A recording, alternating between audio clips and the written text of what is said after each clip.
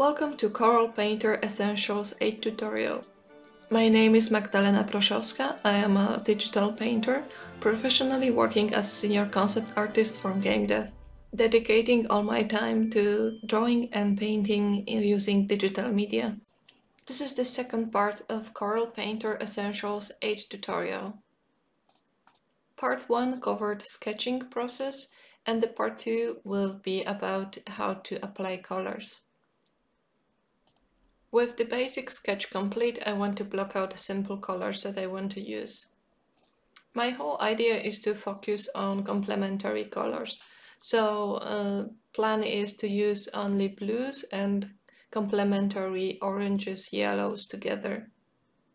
And I want to separate them by shadows and highlights planes.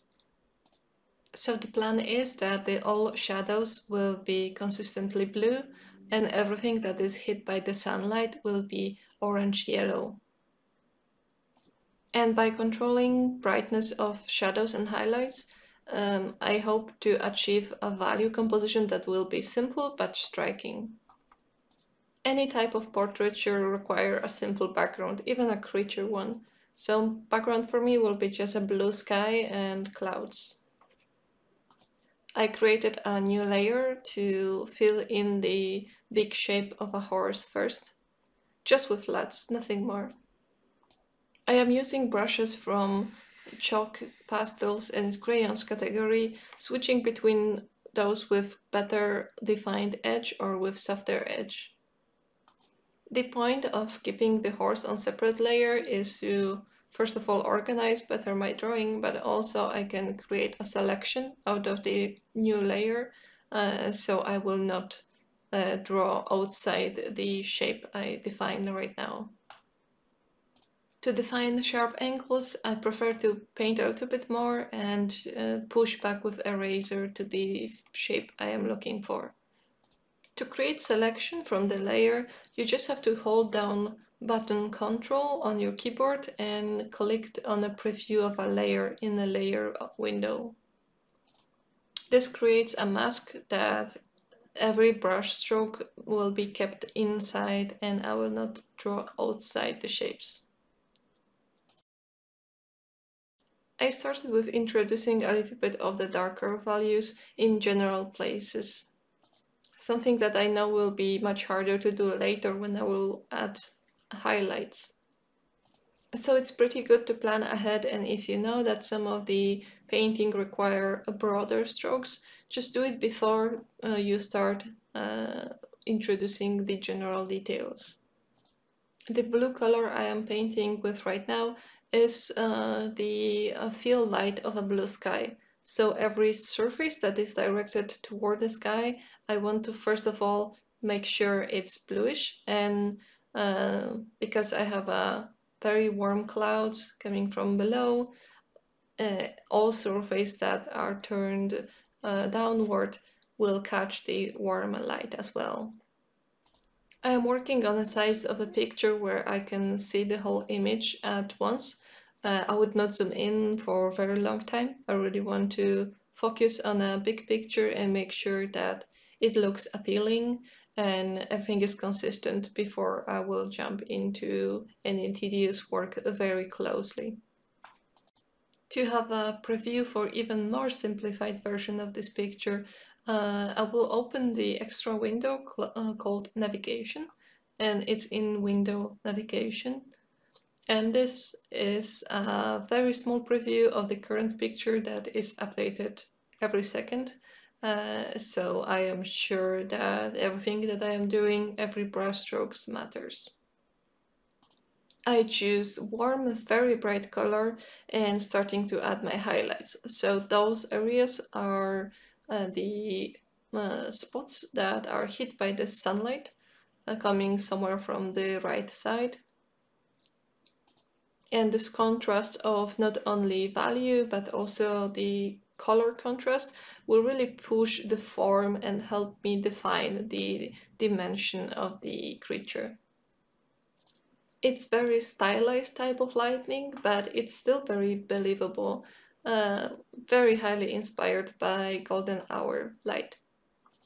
Even if stylized, I still need to think about all the surfaces, which one is directed upward, which one is directed downward, what type of light will they catch? Is it the warm light? Is it the cool light?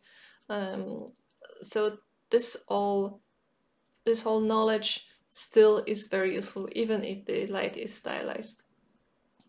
My next step is to defining the darkest darks. So the dark color I am painting right now is my point where I will compare everything else toward to. I will slowly start cutting the video to smaller chunks because I think the whole progress isn't really mind-blowing or game-changing. It's a lot of push and pulling the shapes and highlights and shadows and trying to really nail down the correct form so it reads well. I still want to push contrast more, so I will grab even brighter color and start using it in the highlights.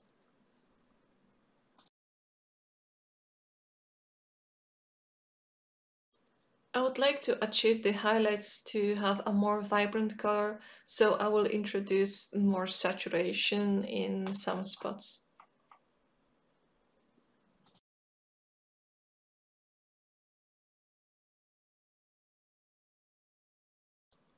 The color blockout so far looks okay, but I don't want to keep the rest of the picture untouched, so I will go back to my canvas layers, to the background layer, and start rendering some of those clouds.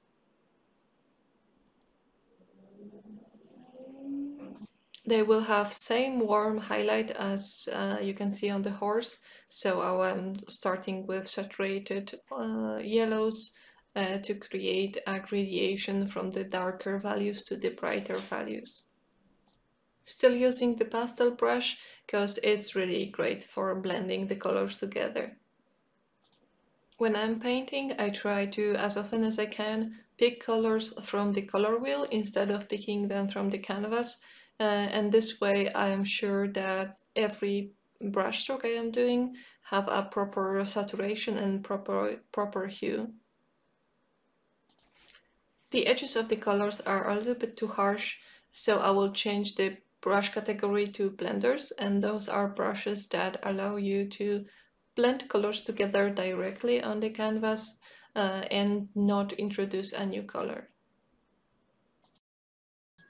The basic color for the clouds looks good, so I will return now to the layer with the horse and start smudging, defining the shapes and making sure everything is in correct spots.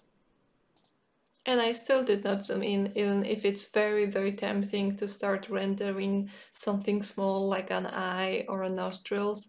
I am really forcing myself to think about the whole picture and making sure that everything is correctly rendered and placed in correct place before I will start doing details.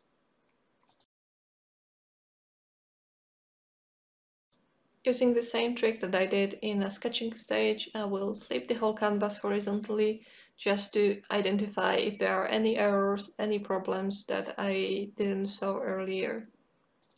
Even such a simple thing like the intensity of the values is very organized. You can notice that those whiter shapes in the highlights are only present on the top of the head and the nostrils, but I didn't push them down the down the neck, because I want your eye to really focus on the center element of the picture, and that's the head of the horse.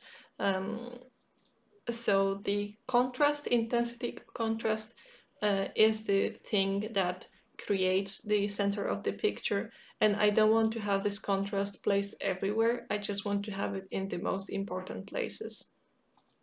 So this is roughly the end of the color composition. From here I can really start detailing the whole picture.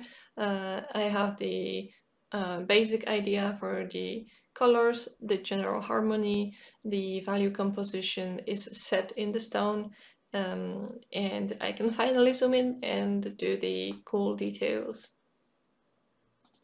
For everything that comes after, please go and see part 3 of the video.